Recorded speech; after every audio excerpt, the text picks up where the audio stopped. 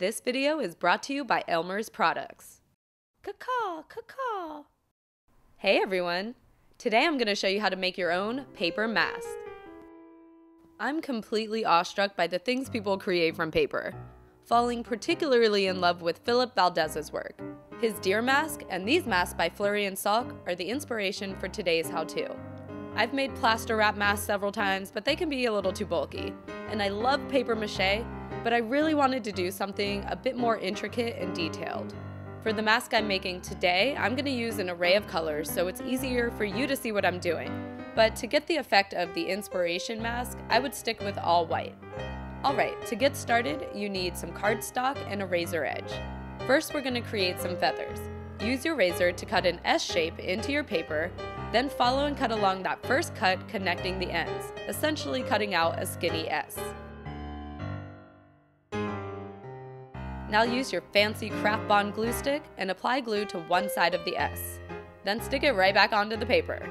Use that S as a guide for cutting a larger S shape around it.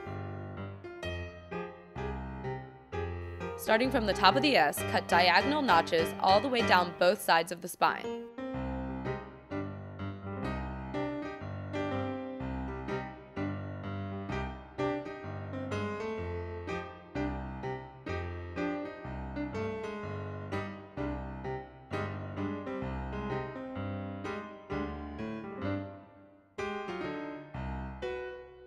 Now cut little slits all the way down both sides.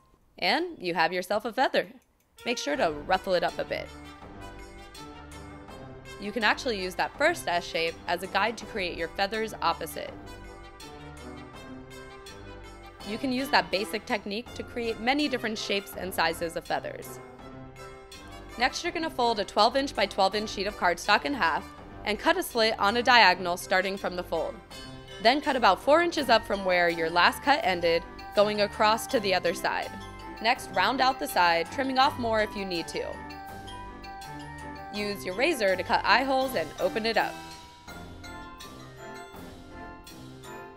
Yay, mask! Trace that mask onto your remaining piece of cardstock and cut another mask out. Then you're going to cut 2 equal lengths of ribbon. Or if you're not a ribbon person, use some strong string of some sort and use your Craft Bond tacky glue to glue the ends to the second mask you cut out.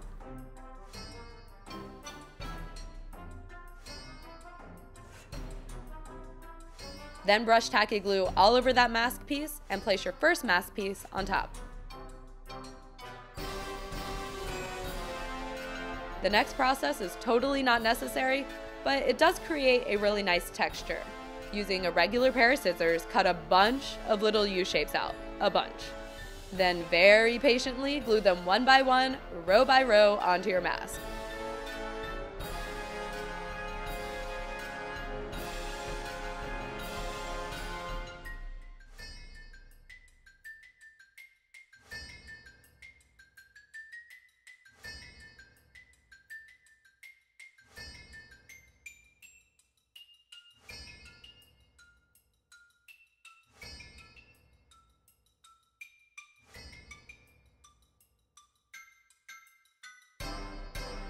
Then go and try to find one of the eye holes you cut out before and trace around it.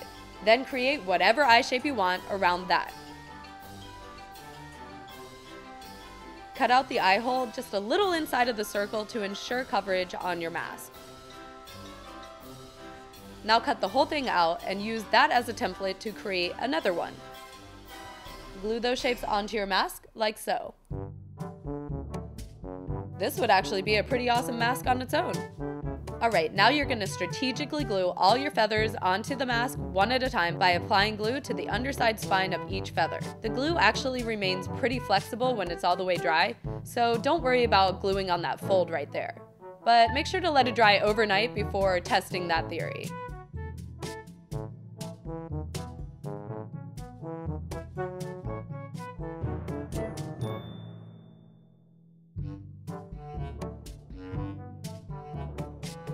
Now you've got yourself a fancy paper mask.